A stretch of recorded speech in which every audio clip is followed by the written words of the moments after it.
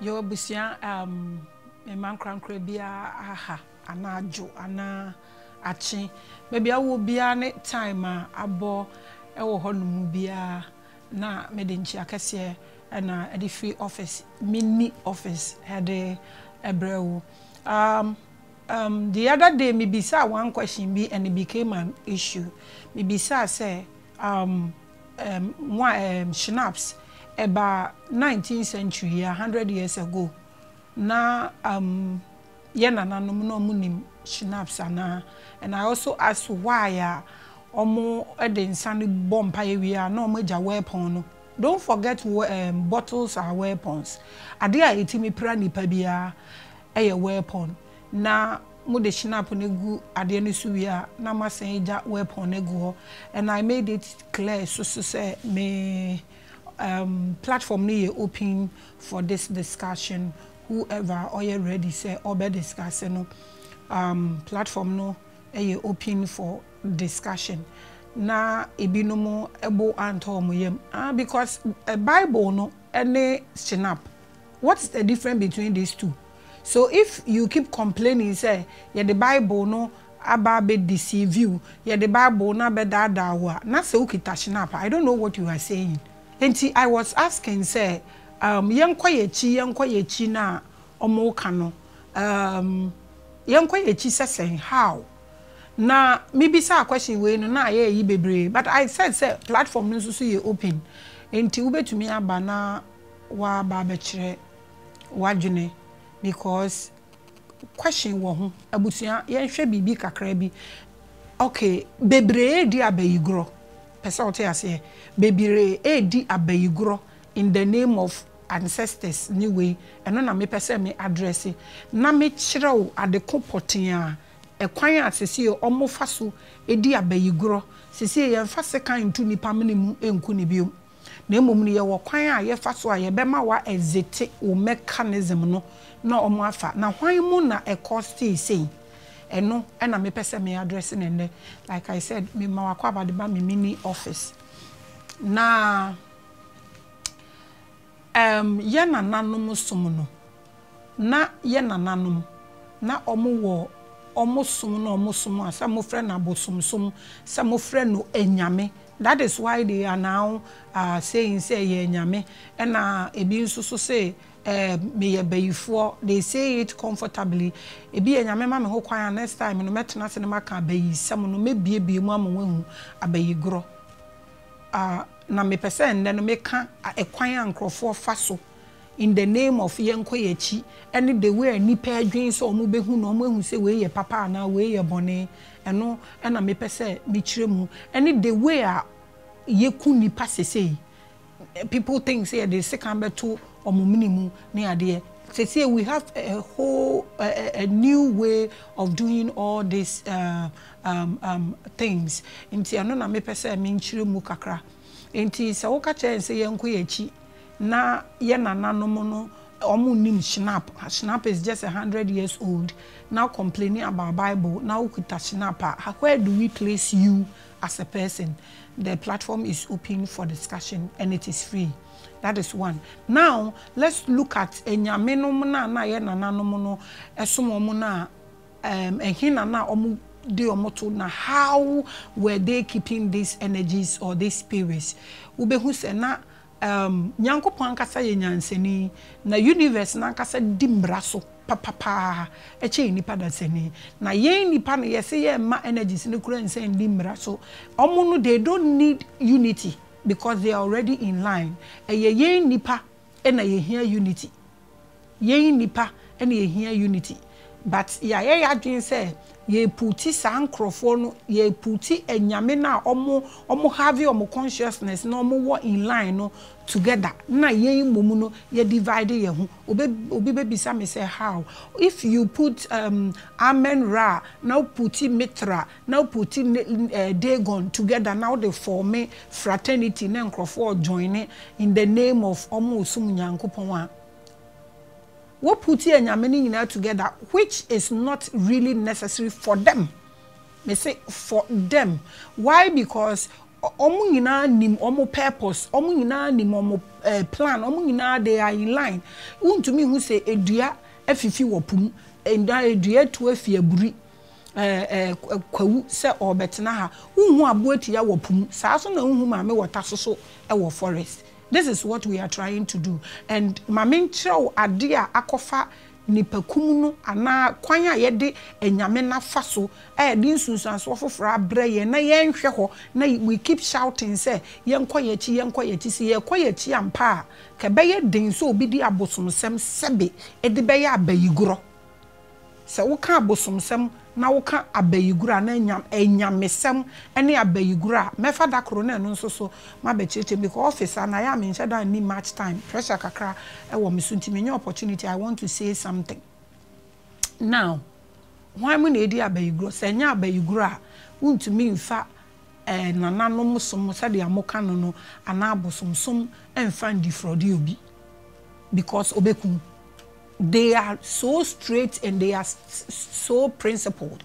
So at the end, a man who quite a man mutumi de nananom so a binum assembly a make and be a fedim a binum count a binum de nananom no de dia bayigoro ye dia ba sorry di dia bayigoro abosom sumnimua na nananom sumnimua so e bi di dia bayigoro and no na maybe explaining tie between the space of Christianity no me fa na say ye 10th generation and ye 6th generation no ye te ase nyina sesi nyina no ye wo ye beto Christosum mu eno nti na nka medin a ye de to me wo fie na ahema fie sika na nso ye frɛ me grace ka because me papa was a Christian nti wo hwɛ ye mre ya ye wo mi so a generation ya ye wo mu nyina ye wo ye ndi ye beto Christosum mu nti niama ne bebre wo hono ma ye hu so from the space na Christianity ba ya me fan say 10th generation and now the 6th generation na Christianity ba ye na ye se ye jai sa enyame wei egu ho na ye bedi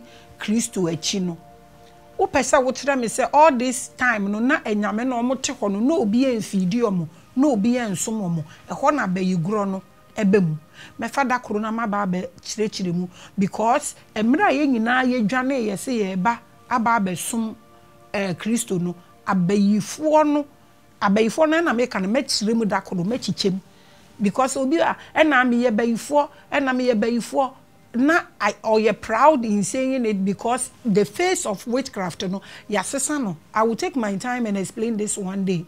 Now I vibrate and frequency. When you ask them say what is vibration, what is frequency, they can't even explain. So I say baby aya bedru no we are in ya trapped. What am I say? Ya trapped in a particular thing. Ye pese ye get ye ho out. Nobody should be like we na ye papa we na nye papa.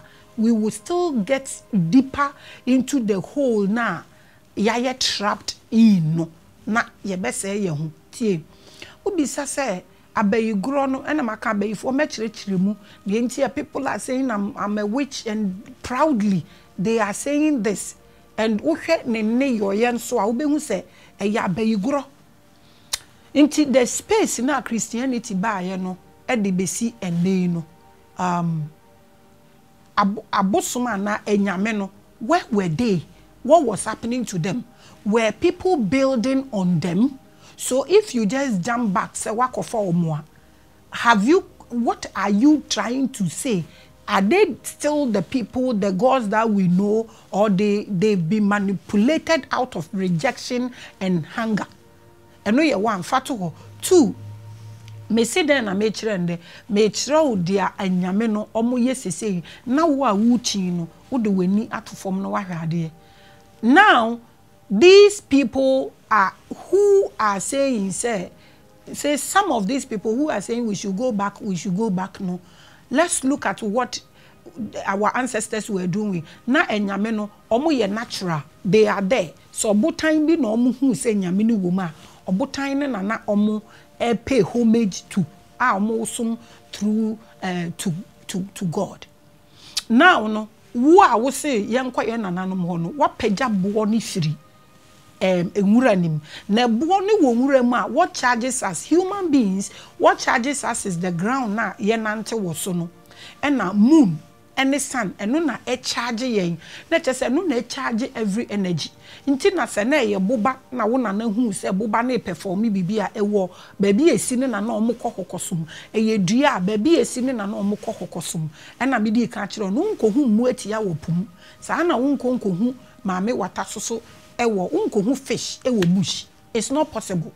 So now what are we talking about? Ama ade a yehu ni bi eya abayigro nanso so ye shout say yenko yechi sanka dia me kan abayigro nimu a anka you won't get angry when I spoke about the shinap because your ancestor doesn't know what is called shinap or bottle. Not they know stones because they were natural.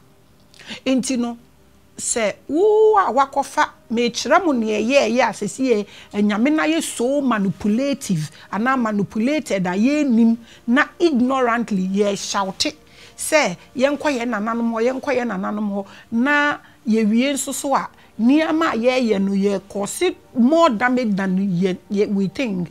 Me try say me explain this part no my time with Maame Grace. So now the question is this: ukofa abosum no ana nyame no e de ne ba fie sese mu nyina mo de matoto tiles. We see you people on social media mu yi apaye makofa nyame na badam e na mo atoto tiles na mo de nyame na sisi so e bi asidan omu nim se nyankopon na nkasa ontena tiles so nti ubon se omu de nyame na si efom wo tiles ne middle oho no de omu antile ho na omu de na si ho na omu aye tiles afa ho nyina bibisa what have you done?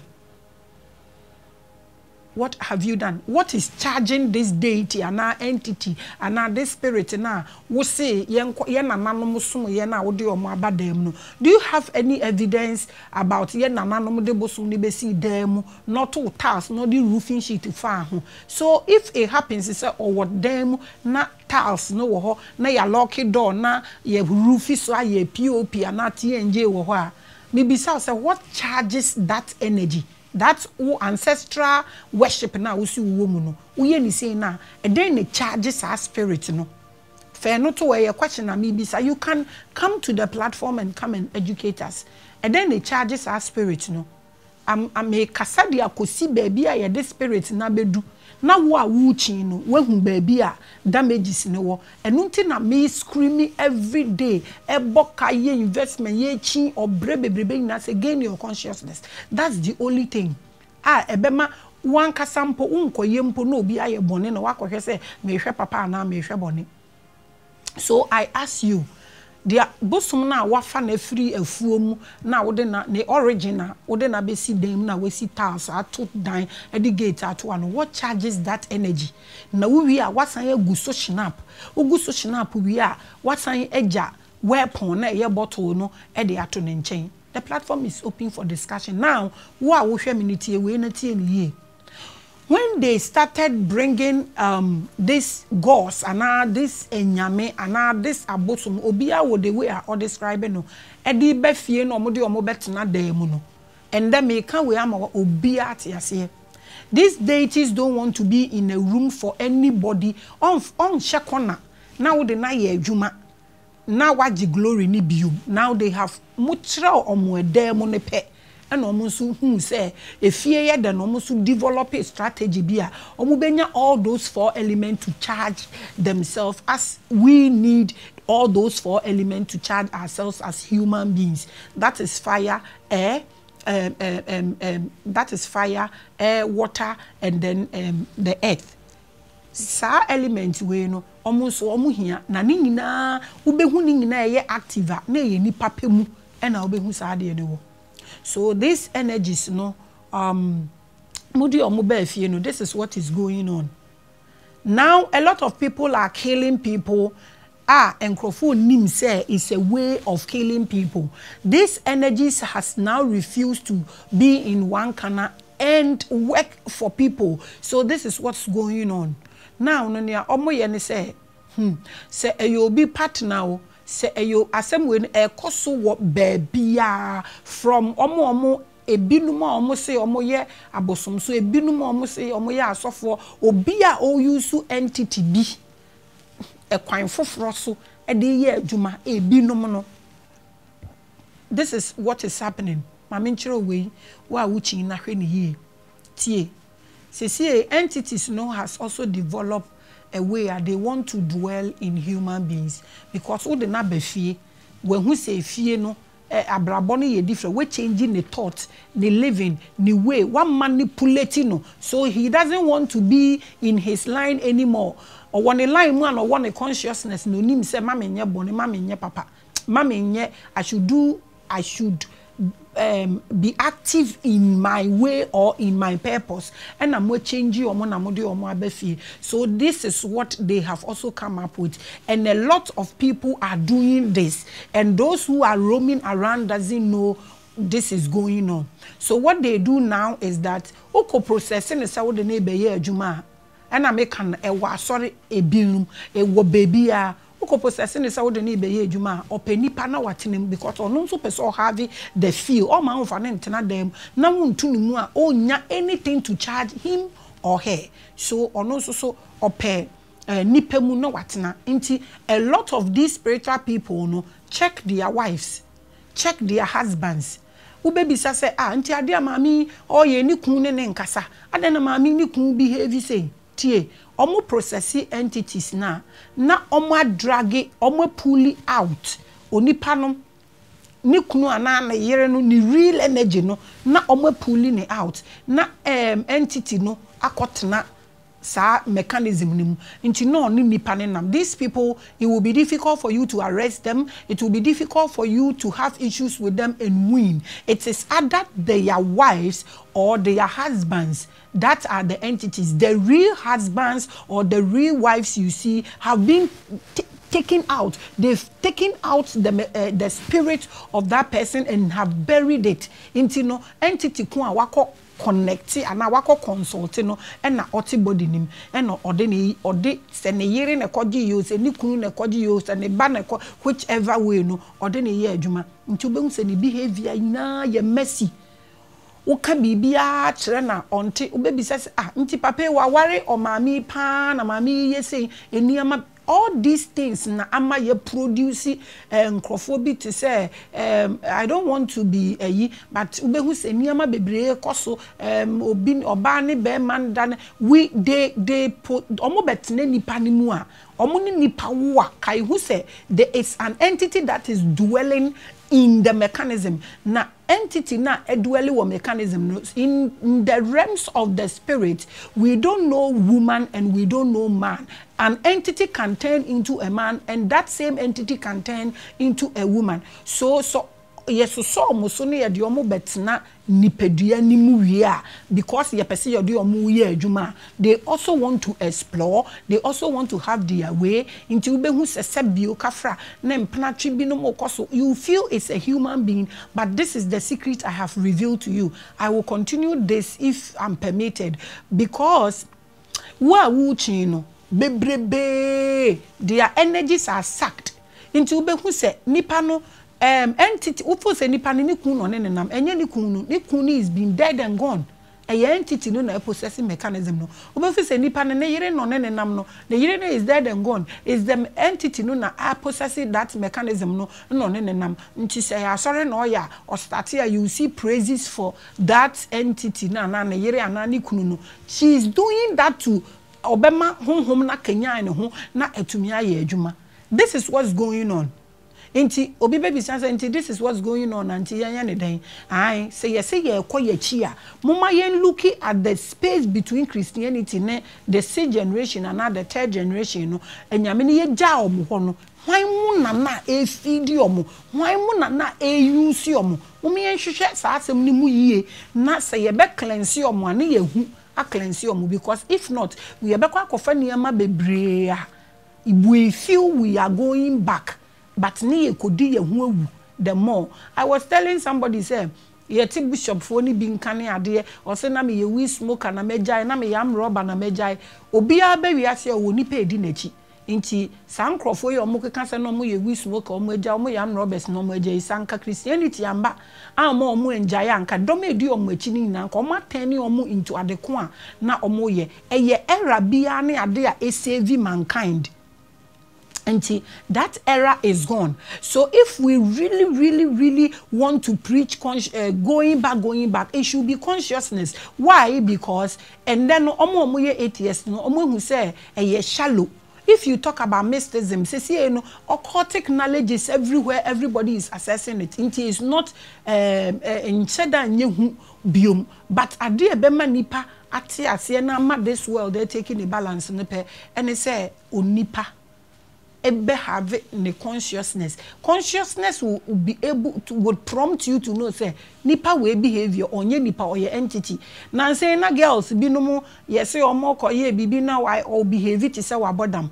That's what happened. You go and they drain your energy and they put entity there so they can use you. To be hu na waware or ware wa na or the entity ni tu mu ye na settle na waware bebre wo ha the entity ni tu omumu a na a conflict because obia we busunya ofrim tete ne nanka a krobia na tribe or ware tribe. These were the reasons so that they don't create children or human beings are omo a different thing. Okwa omo a enkwa because enyame bi wo omo ne enyame bi enhye da anyade. So temase kasa bebre na make ende ni nyina ne say I'm saying you should gain your consciousness because if we scream say you go back you go back material enyame na we go back to no the space between omo time na ye free mu ye be ye Christopher no what did we do to them? Who were those using them? What do you abefie na wabesi dan ato ho task na odi na shame no? What charges these entities? I want answers. If you have answer, the platform is open. Brana woni embe kasa because me kan asem we no be say me wadwin bi e de ma ye nananom som no. Me wadwin bi mpo e de ma e ya adwen pa because o ka kire me say ye nkọ back a wo fo say ye kọ back no pe ene ye nkọ fra ahaban ni ye nkọ ye mfa baha sebe nkọ pepa ye to ne de keka ka ho ye leave toilet roll ni Pepsodent ni all that. Is that what we are saying? Is that what we want? This is what I want us to put. Yen fanko ya dream mu ne yen hwe say yen ko back ne ye so all over snap everywhere mentioning these gods before the space between Christianity and now where 6th generation to 10th generation. Where were these gods or these spirits? What was happening to them? Who was assessing them? Who was feeding them? If we should go back for them, they reject you. Are they happy with us? Are they angry with us? We have to find out all these things because if we are saying no, it's only onipape and obetumi ama bibia nature no ewo ho no aye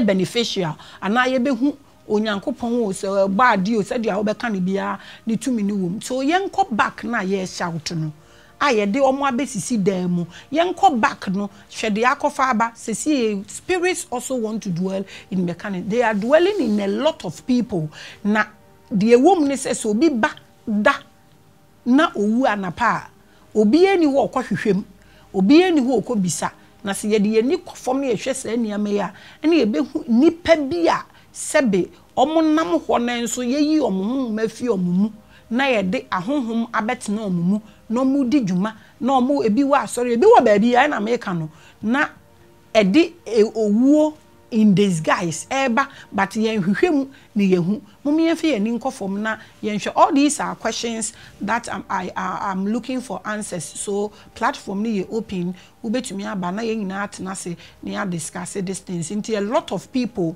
e wa sorry e ya comfort whatever fraternity you can think of, a lot of them are married to the same entity no mu use no nti uni omunya asema chese okọ the partner ni hu ansa na obetumi awin no we na me pese ye de kwa adwendwum na se wu chia na wahwe ni yie because you can be shift obetumi aye shifted obi mu kra da na wo se ukobu ukosua na me start projection and na me yese wo be ko now you would miss one line and somebody would shift you no wabefa wo mechanism no a lot of things koso na the only thing that can stop this consciousness because abrofo no kura hu say technology no they are aware of now they are pursuing consciousness. Consciousness is the Christ in you that makes you a God, that makes you a special God. The only part bema wu biara se wankasa usune wo muni story njina wa The obi de bema obi anywhere ebeye adwuma.